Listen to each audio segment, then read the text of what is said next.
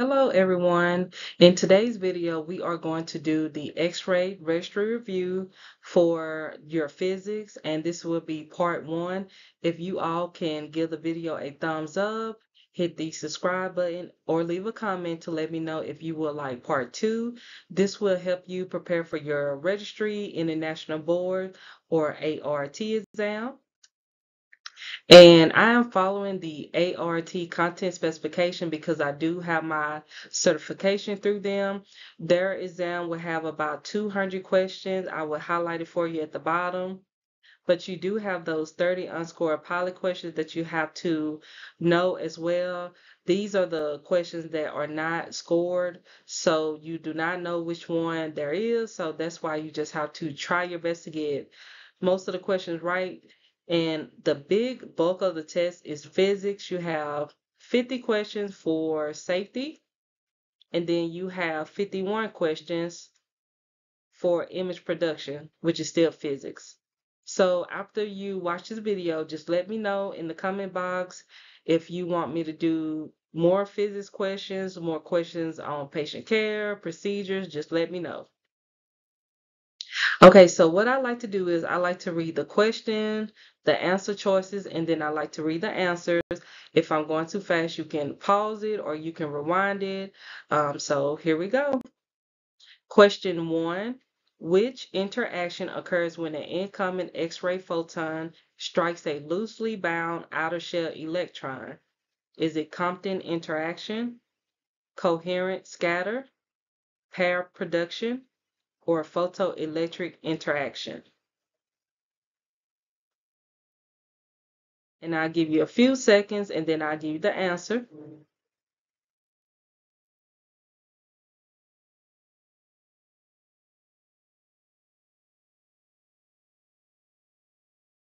All right, the correct answer is Compton interaction.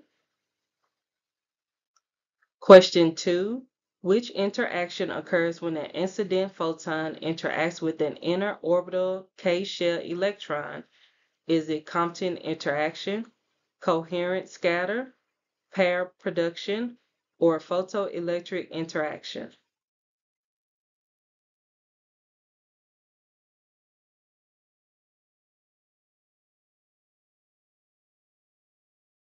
Okay, just a few more seconds.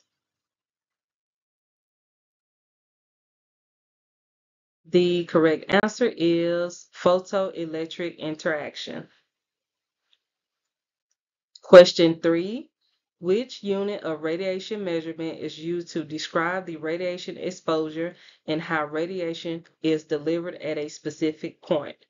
Is it unit of absorbed dose, unit of effective dose, unit of exposure, or unit of radioactivity?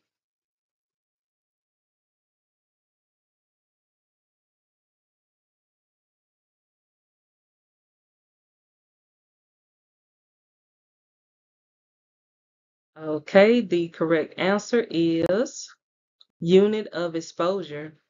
So the correct answer is unit of exposure. ARRT is a unit of exposure that is used to describe radiation exposure and how radiation is delivered at a specific point.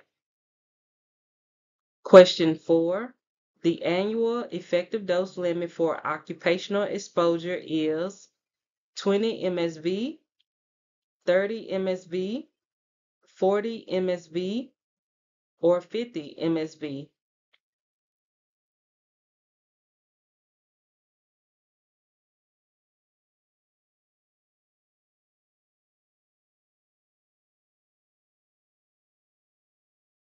Right, the correct answer is 50 MSV. Question 5. The annual effective dose limit for frequent exposure for the general public is 1 MSV, 2 MSV, 3 MSV, or 4 MSV.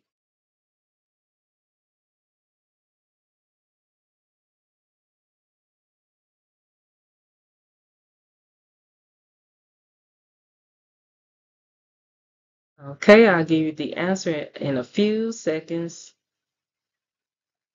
Okay, the correct answer is 1 MSV. All right, so if you are finding this video helpful, could you please like, share, and subscribe for more videos? Question 6. Which interaction is produced at photon energies that are greater than 1.02 million electron volts? Is it Compton interaction, coherent scatter, pair production, or photoelectric interaction?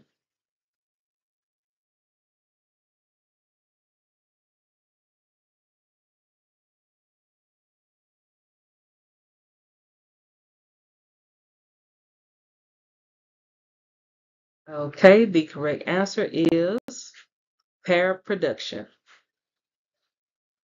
Question 7. Which interaction is produced by low energy X-ray photons? Compton interaction, coherent scatter, pair production, or photoelectric interaction?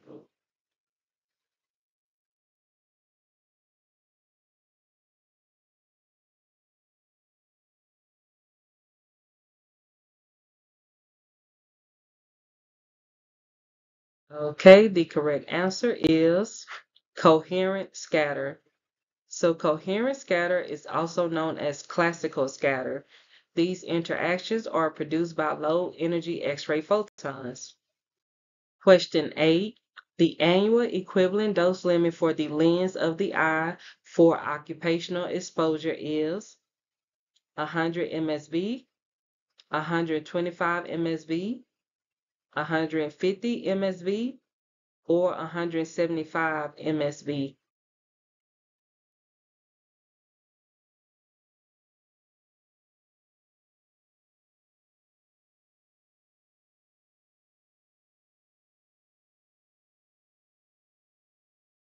Okay, the correct answer is 150 MSV. Question 9. The energy or quality of the X-rays that are produced are controlled by KVP, filtration, grizz, or mass.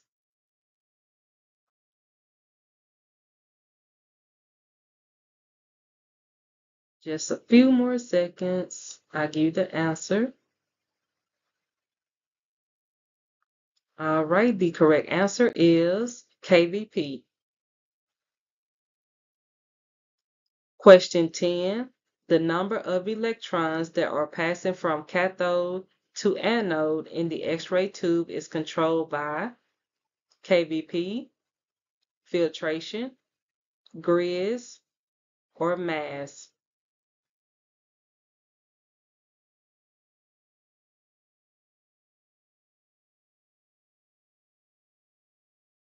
Okay, the correct answer is mass. Question 11. What occurs to the wavelength once the KVP decreases? The wavelength decreases, the wavelength increases, the wavelength decreases by 1/2, the wavelength does not change.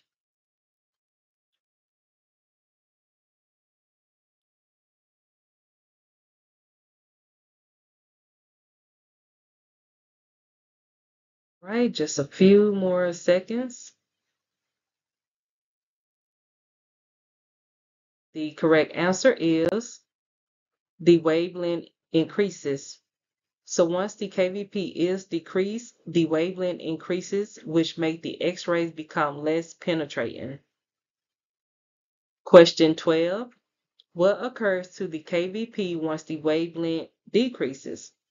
The KVP decreases, the KVP increases, the KVP decreases by 1/2, the KVP does not change.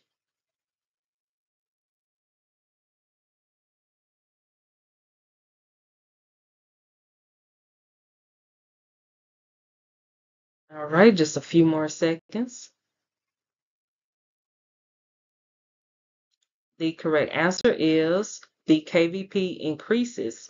So once the KVP is increased, the wavelength decreases, which make the X-rays become more penetrating. Question 13. A geometric misrepresentation of an anatomic structure on an image receptor is called contrast, distortion, noise, or pixel.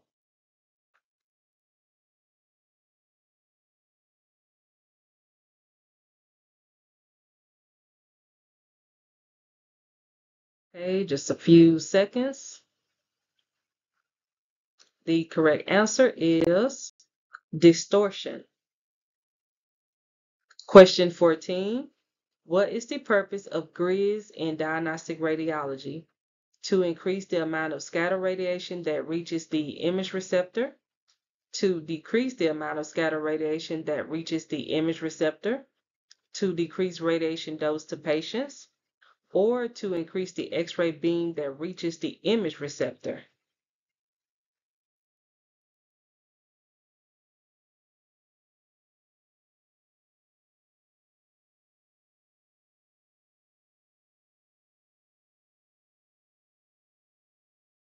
All right, the correct answer is to decrease the amount of scatter radiation that reaches the image receptor. And if I'm going too fast, you can just pause the video or just rewind it. Question 15. The use of grids in diagnostic radiology affect the image contrast, patient motion, SID, or spatial resolution.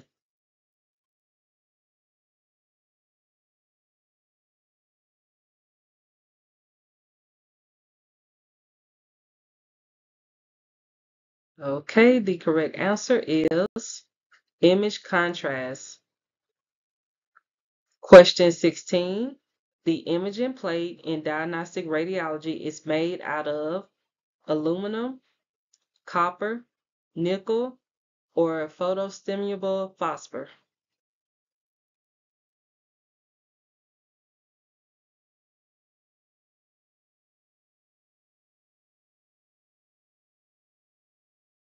All right, just a few more seconds. The correct answer is photostimulable phosphor. Question 17. The KVP must be accurate to within plus or minus. Is it 2%, 3%, 4%, or 5%?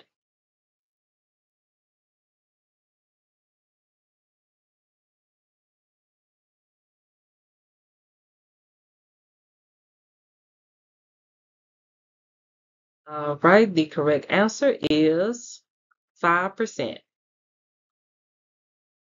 Question 18. The collimator light field should be within blank percent of the radiation field alignment. Is it 1%, 2%, 3%, or 4%?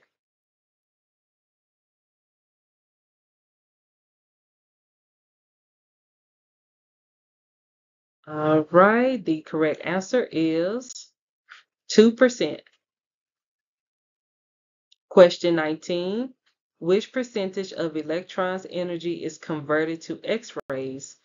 1%, 2%, 3%, or 4%?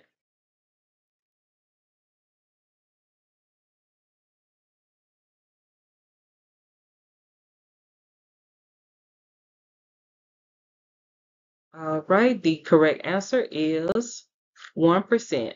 So less than 1% of electrons' energy is converted to X-rays.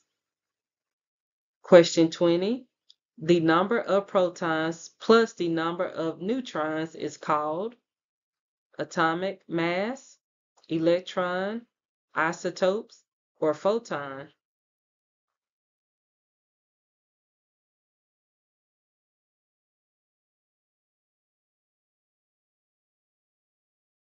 Okay, the correct answer is atomic mass. All right, so that's it for this video. Thank you all for watching. If you found this video helpful, could you please give it a thumbs up, hit the subscribe button, comment below if you want me to do like a part 2 to this. Also, let me know if the questions was If the amount of questions that I had was good enough. Would you like more questions? Um, right now, this video had 20 questions, so just let me know if you like 20 questions, if you want me to do 30 questions, 50 questions. How long are you willing to watch the video for, pretty much? And then if the video is too long, you can always pause it, write down the question you stopped at, and just come back and watch it. But other than that, thank y'all for watching, and I hope to see y'all in the next video. Bye.